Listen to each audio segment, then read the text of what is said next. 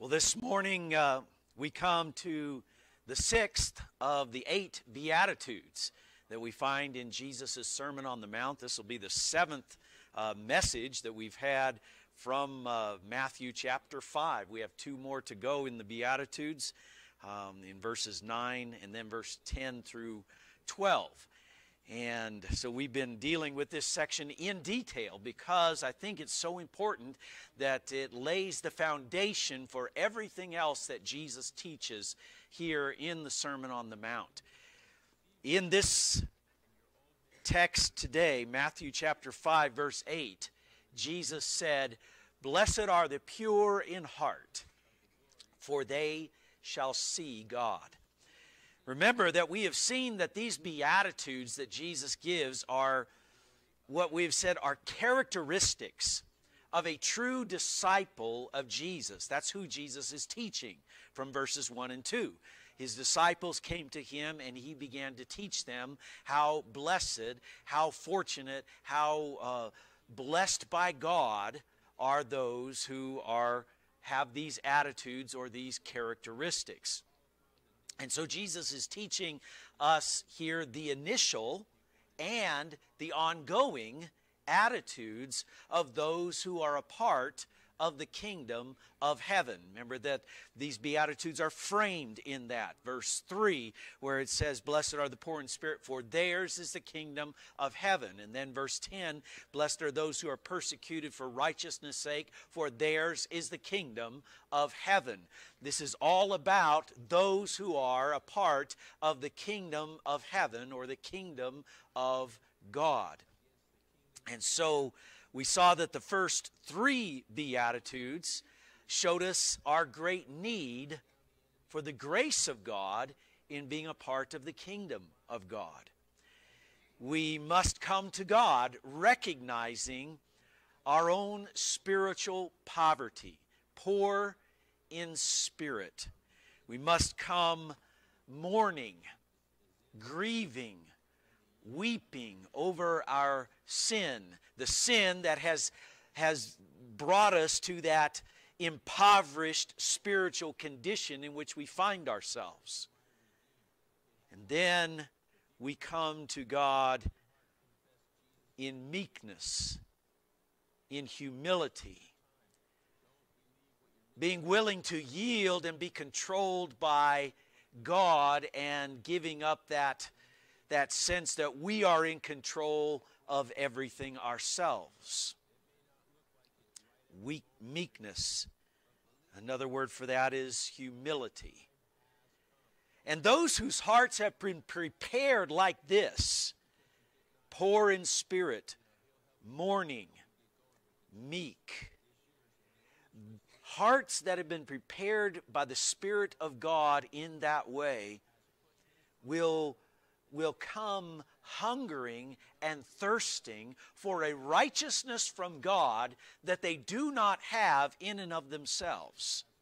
Blessed are those who hunger and thirst for righteousness, Jesus says in verse 6, for they shall be filled. And Jesus promises here that the very righteousness that we lack, the very righteousness that we see is of God and we don't have in ourselves, the righteousness that we see in Christ, in His sinless, perfect life. The righteousness of God is the very thing that Jesus promises that we will receive. They shall be filled, He says. And remember that beatitude appears to be kind of the turning point of the Beatitudes here. When God, in His grace, gives us the righteousness that we hunger and thirst after through Jesus Christ, God justifies us, giving us the righteousness of Christ by faith in His life, His death, and His resurrection. And then after we have received that positional righteousness in Christ, then God imparts His righteousness to us so that we begin to live that practical righteousness that God has given to us in Christ. We begin to live out the life of Christ in our lives. And how does it look? Well, that's the rest of the Beatitudes that we had. Last week we had, blessed are the merciful, for they shall obtain mercy. We become those who show mercy because we've received mercy. And because we receive mercy and show mercy, God promises the blessing of receiving more mercy from Him as well. We become those who forgive, who have compassion, who have pity on others, and who care in that way, just as Christ has shown us His compassion and love. Today we see that another characteristic of those who have received the righteousness of God in Jesus Christ is that they are the pure in heart. The pure in heart. So that now that we've been given the righteousness of Christ, we become those whose hearts have been purified.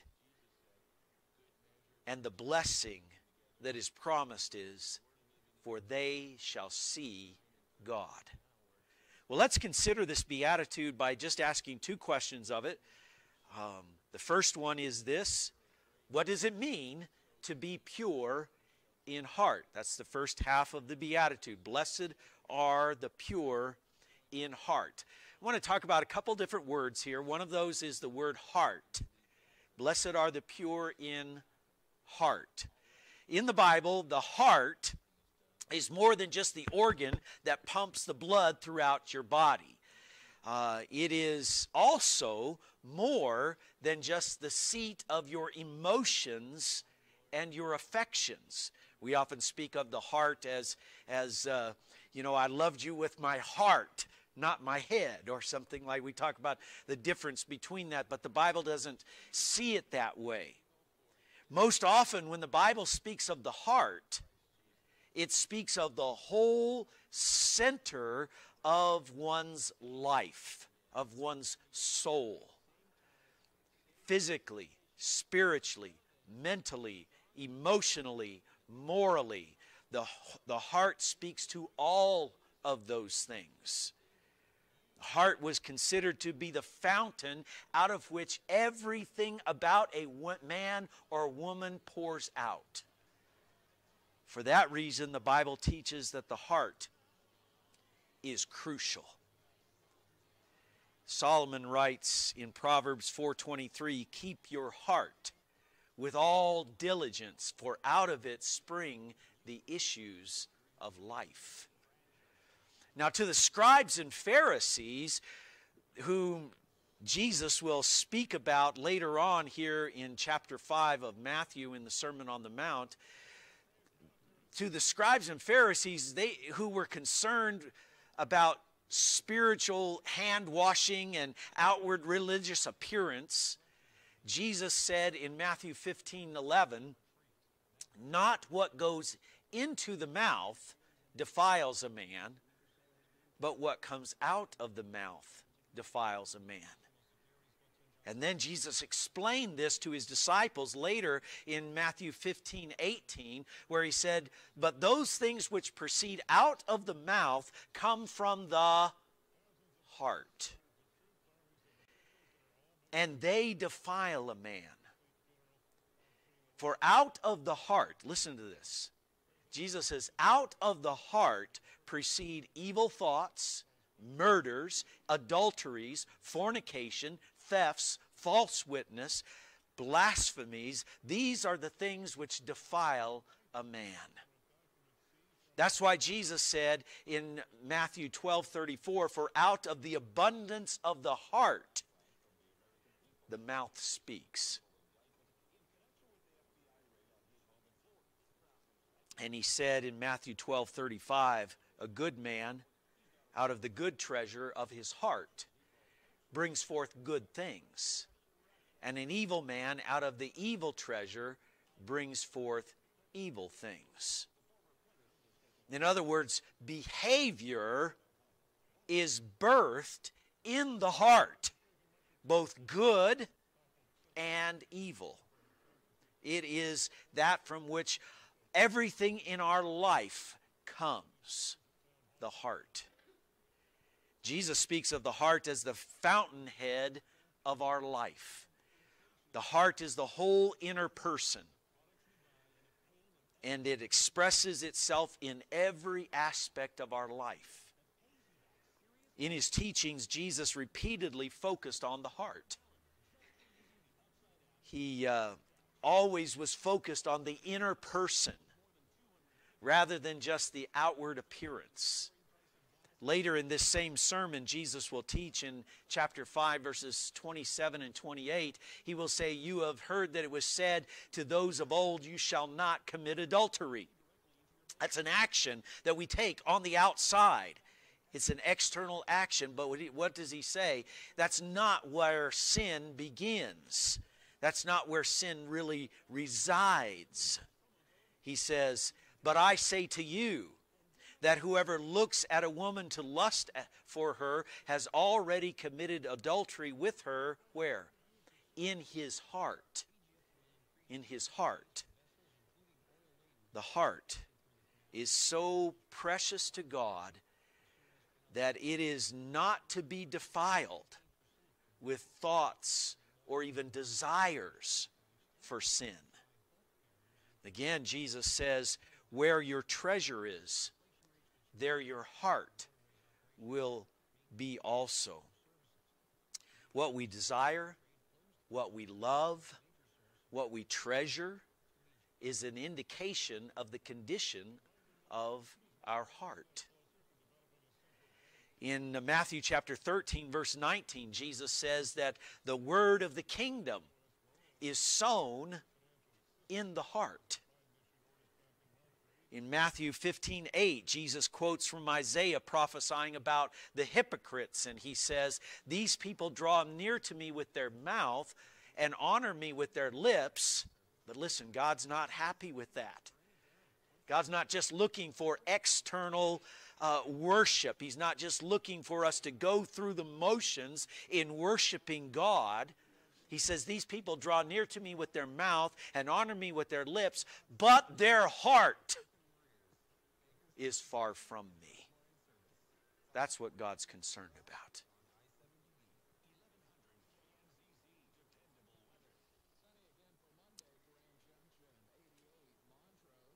In Matthew 18:35, Jesus says we must forgive from the heart. In Matthew 22:37, Jesus says that the greatest commandment is this: you shall love the Lord your God with all your, what? Heart, with all your soul, with all your mind. The heart is the real issue with God. The Bible tells us the Lord does not see as man sees. For man looks at the outward appearance, but the Lord looks at the heart. Jesus said, "Blessed are the pure in heart," because that's what God is concerned about most.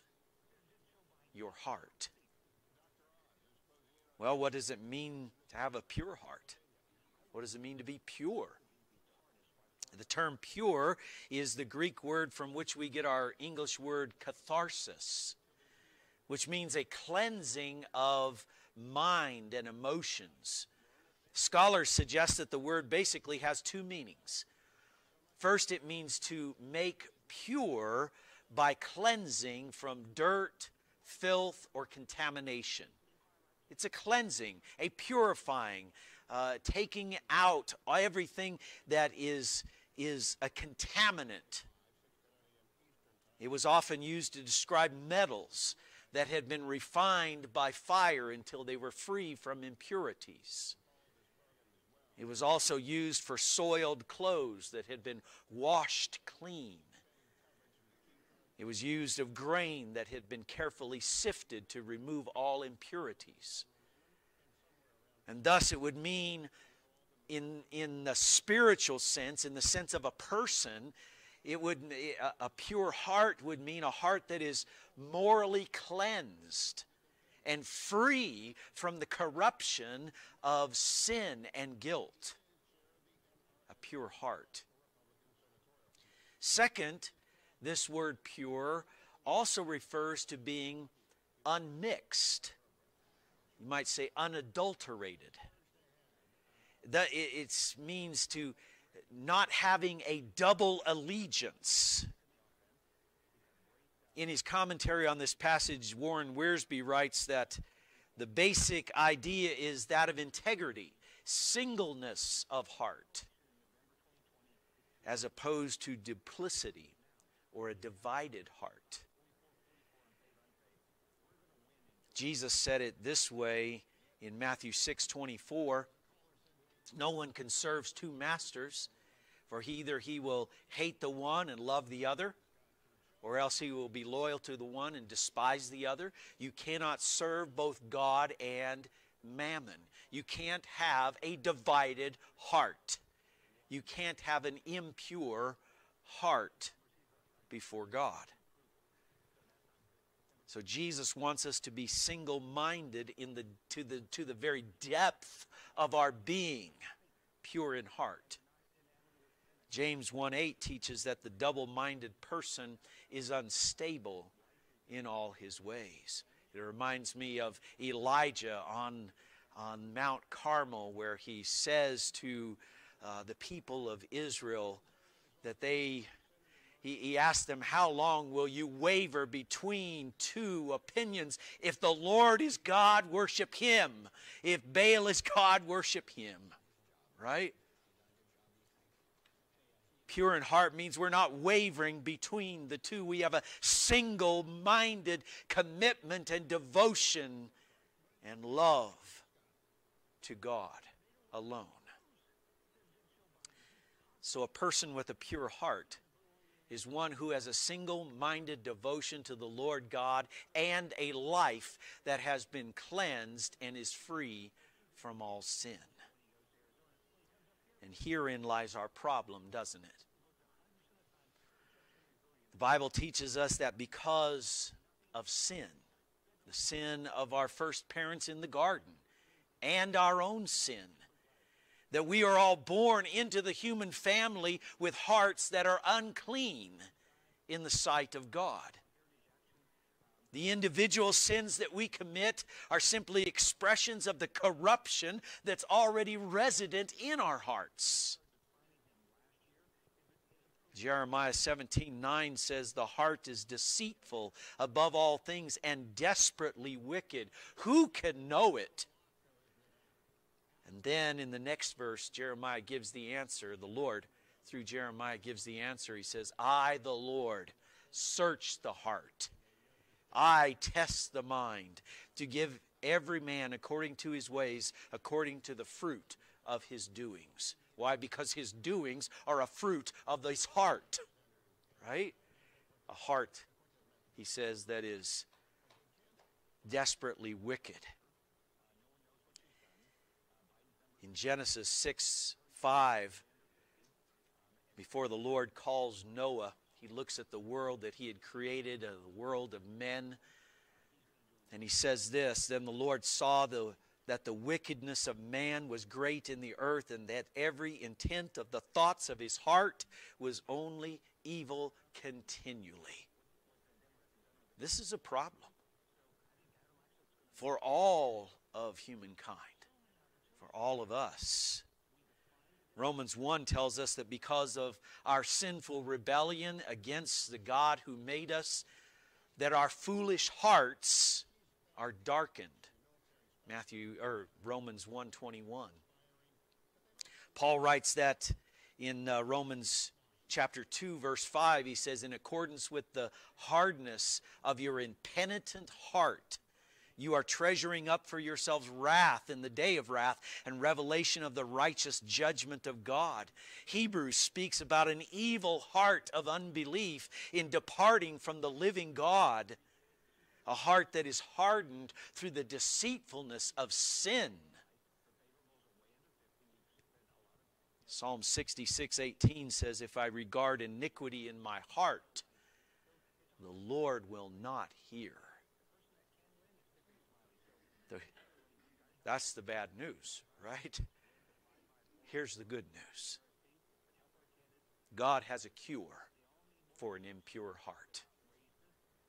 He is able to cleanse our hearts, even to give us a new heart. And that is His intention in the new covenant in Jesus Christ. In Ezekiel 36, the Lord prophesies and says, I will sprinkle clean water on you, and you shall be clean. I will cleanse you from all your filthiness and from your idols. I will give you a new heart and put a new spirit within you. I will take your heart of stone out of your flesh and give you a heart of flesh. I will put my spirit within you and cause you to walk in my statutes, and you will keep my judgments and do them. God Himself promises to cleanse the hearts of people. He is the one who gives a new heart, a new spirit, one that will desire to walk in His ways rather than to rebel against Him. Listen, the Bible is clear that although we are commanded as believers in Jesus Christ to purify our hearts, and we are encouraged to be sanctified and there are things that the Bible commands us to do in cleansing ourselves. That initial cleansing that everyone needs, that new heart and new spirit, can only come from God Himself. No one can cleanse their own hearts. God must do it. And He does it to everyone who trusts in the sacrifice of Jesus Christ. Purifying their hearts by faith, Acts 15:9 says. Hebrews chapter 9 speaks about this. Hebrews 9:13 and 14, it says, For if the blood of bulls and goats and the ashes of a heifer sprinkling the unclean sanctifies for the purifying of the flesh, speaking about the Old Testament sacrifices that the priests would make.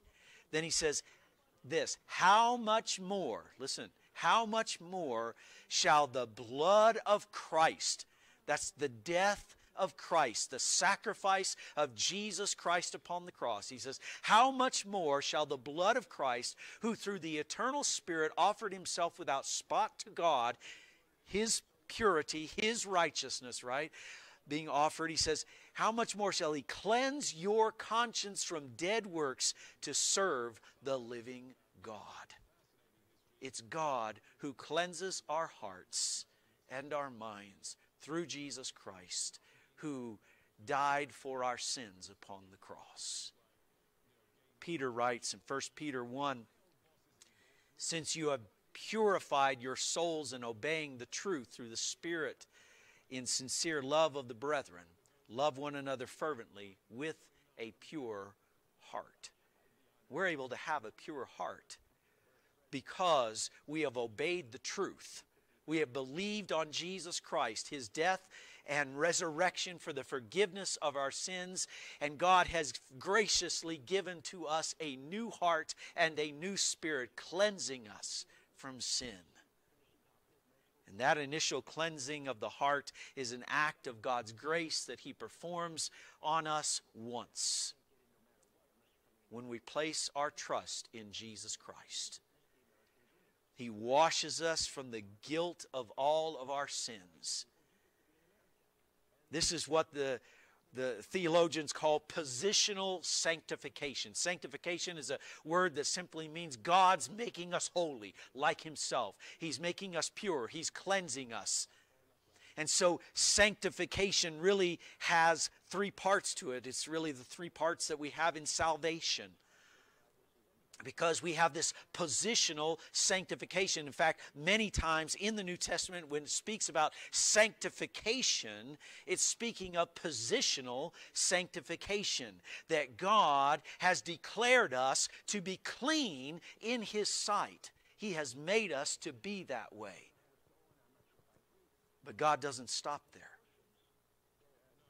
He also works in us, cleansing us with a progressive sanctification. This is a cleansing of the heart in which, as we mature in our walk with Jesus Christ, as we are being led by the Spirit of God progressively removes from our life, from our hearts, the sin and the divided loyalties that get in the way of our complete devotion and love to Jesus Christ. Jesus told his disciples in John chapter 15, he said, I am the true vine, my Father is the vine dresser. Every branch in me that does not bear fruit, he takes away, and every branch that bears fruit, he prunes. And here he uses that same word where he says, when every branch in me that does not bear fruit, he takes away. The word there is that word purifies, cleanse. Every branch that bears fruit, he prunes. Prunes clarifies, he cleanses, that it may bear more fruit. And then he says, you are already clean because of the word which I have spoken to you. Do you see it? There is an initial positional cleansing of the heart. You are already clean, he told his disciples. And there is a subsequent progressive cleansing where he says, every branch that bears fruit, he prunes, he further cleans. Every day, we need more cleansing from God through his Holy Spirit. We need that progressive sanctification. Our hearts have been washed absolutely clean by the blood of Jesus Christ so that God receives us as his children. We're born again as the children of God. We belong to him. We are a part of his body, the church. But as long as we live in the midst of this sin-saturated world, there's no getting away from it. We find that the world around us presses against us with its sinful values and its priorities, and we find that our old human flesh even fights against our new spirit and heart that we have, so that we often stumble and fall into sin. We're like people who, as Jesus speaks about in John chapter 13, we're like people who have fully bathed, but who need to wash the world's dirt off our feet from walking in a dirty world. Or as we grow ever closer to the Lord Jesus Christ, we often find that sinful habits and practices that we've had from our old life need to be cleansed. And they still need to be washed out. Every day we need to follow the example, I think, of King David, who had that great prayer at the end of Psalm 139 where he says, search me, O God, and know my heart. Try me and know my anxious thoughts. See if there be any wicked way in me, and lead me in the way everlasting. So there is a positional cleansing of the heart. There is a progressive cleansing that follows it. And finally, the Bible also promises an ultimate perfect cleansing. It's Jesus' intention that we enjoy eternal fellowship with him in heavenly glory without any contaminating effect of sin whatsoever. That's his plan for us. That's the kingdom.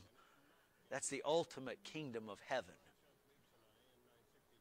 Paul wrote that the that Christ loved the church, and he said he gave himself for her that he might sanctify and cleanse her with the washing of water by the word, that he might present her to himself a glorious church, not having spot or wrinkle or any such thing, but that she should be holy and without blemish. He wrote to the Colossian believers, and he said, "In you who were once alienated and enemies in your mind by wicked works, he has now reconciled in the body of his flesh through death, to present you holy and blameless and above reproach in his sight." This is God's plan for you, that you would be holy, blameless, perfect, without blemish, completely pure before him. Jude also at the end of this tiny New Testament letter promises that this is our destiny in Christ. He says, "Now to him who is able to keep you from stumbling and to present you faultless before the presence of his glory with exceeding joy." That's what we have to look forward to. Now those of us who have been granted this positional cleansing of the heart by faith in Jesus Christ, and who faithfully submit ourselves to the lifelong progressive cleansing by the Father through the ministry of the Holy Spirit and his word, we can be assured of the perfect cleansing when our life on this earth is over. Then we will be made to stand before God in glory, without any sin, without any blemish, without any imperfection. What a great thing that we have to look forward to. No wonder Jesus says, blessed are the pure in heart. Let me remind you of what the Apostle John has written in 1 John chapter 3. He said, "Behold, what manner of love the Father has bestowed on us, that we should be called the children of God. Therefore the world does not know us because it did not know him. Beloved, now we are the children of God, and it has not yet been revealed what we shall be. But we know that when he is revealed, we shall be like him, for we shall see him as he is." This is that ultimate, that perfect purification that we will have on that day. But do you know how John applies that to our lives in the very next verse? This is 1 John chapter 3, verse 3. He says, those who have that great hope of the perfect, eternal cleansing and purification that we'll have in the glory of God, where we see him and we'll be like him, for we will see him as he is. He says, and everyone who has this hope, is that you? Is everyone who has this hope, he says, in him purifies himself, even as he is pure. He says we continue on that life of progressive sanctification by the power of the Holy Spirit in obedience to the Word of God, because we have this great glory awaiting us. And that leads us finally to consider this final question: what blessing is promised to the pure in heart? Well, that verse in 1 John just leads us right into it, isn't it? For they shall see God. Seeing God. Seeing God has, I think, both a present and a future aspect to it. You know, it's not the physical sight of God in this life that we are promised. In fact, the Bible says no one has seen God at any time. Not physically. Even those who had a vision of God did not see God completely. Moses in in the book of Exodus, he asks to see the glory of God. God hides him in a rock and lets his backside pass before him, and he sees somewhat of the glory of God. But and although he said to speak to God face to face, it wasn't a physical seeing with his eyes the glory of God in that way.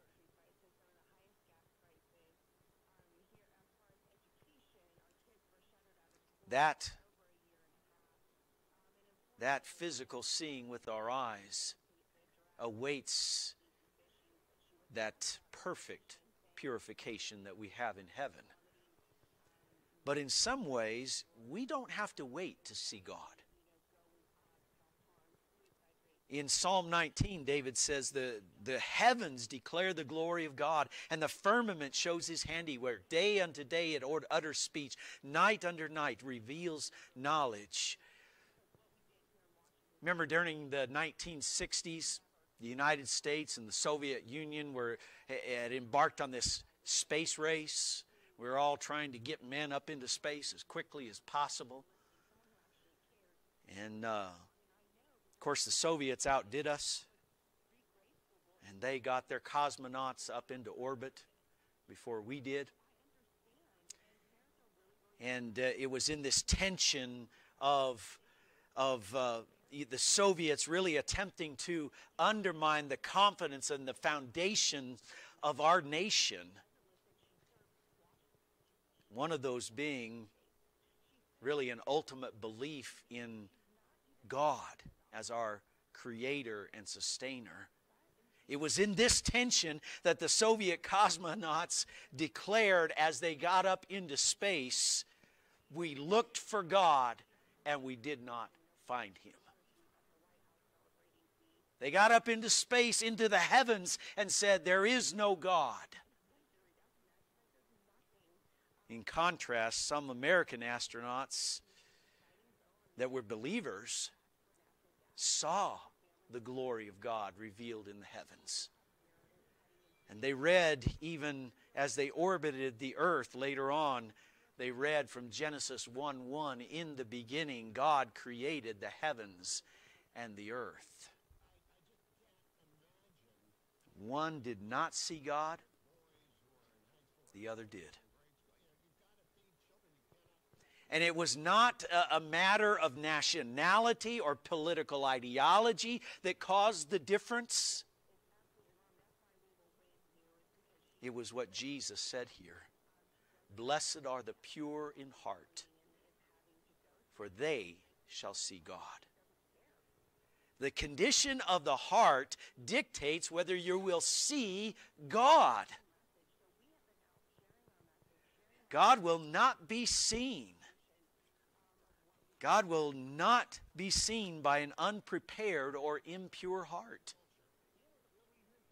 For such a heart, a hard heart, a calloused heart, a blinded heart, it blinds the eyes and it blinds our understanding and perceiving of God. David, a man after God's own heart, even saw God in his imperfect and aging body. If you look at the rest of Psalm 139, he declares how he was fearfully and wonderfully made. He saw the very glory of God in his flesh that God had created. Only the pure in heart have this type of sight. They see God even in imperfect things like creation, because it still bears the marks of a perfect God. Believers also see God in difficult circumstances. We saw this in Joseph in the book of Genesis. After his father died, his brothers pleaded with him not to treat them harshly. And remember what Joseph said? As for you, you meant it to harm me, but God intended it for a good purpose so that he could preserve the lives of many people, as you see to this day. He could see God in the terrible circumstances of his life. Job also saw that even after he'd lost his family and his business and was reduced to just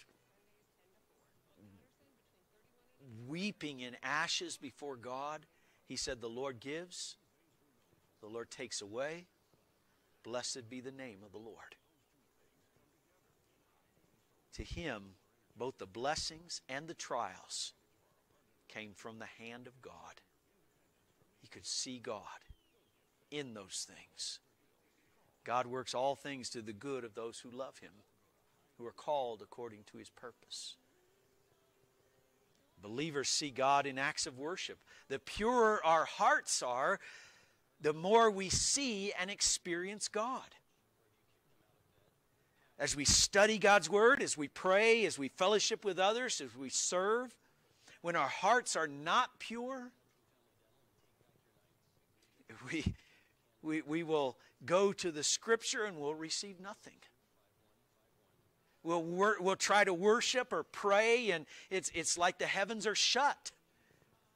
We'll serve, it'll only be a burden. God reveals himself to those whose hearts have been purified.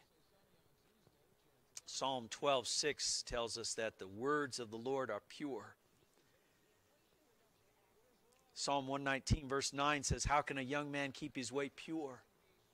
By living according to your word. In John 15:3, Jesus told his disciples, you are already clean because of the word I have spoken to you. In John 17:17, Jesus prays, sanctify them by the truth. Your word is truth.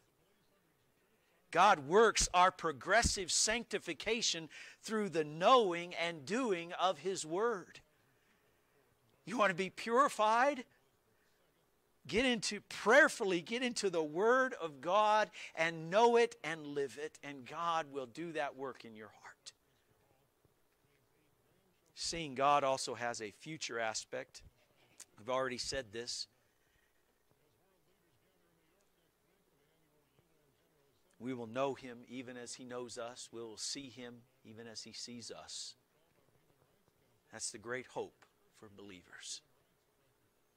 In John 17, Jesus prayed for his disciples, Father, I desire that they also whom you have given me may be with me where I am, that they may behold my glory, which you have given me, for you loved me before the foundation of the world.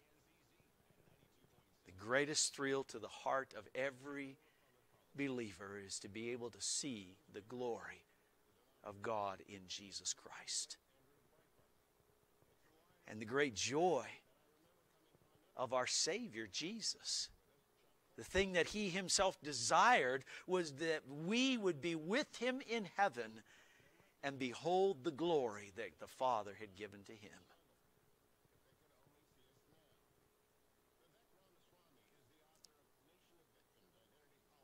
To see God, we have to come through Jesus Christ, him alone. No one has seen God at any time, but the only begotten Son, who is in the bosom of the Father, he has declared him. We must come through Jesus. Jesus would say, he who has seen me has seen the Father. And so, to be in heaven and forever to behold the glory of Jesus that had been given to him before the world began, this will be what it means to see God. Blessed indeed are we who are the pure in heart, for we shall see God.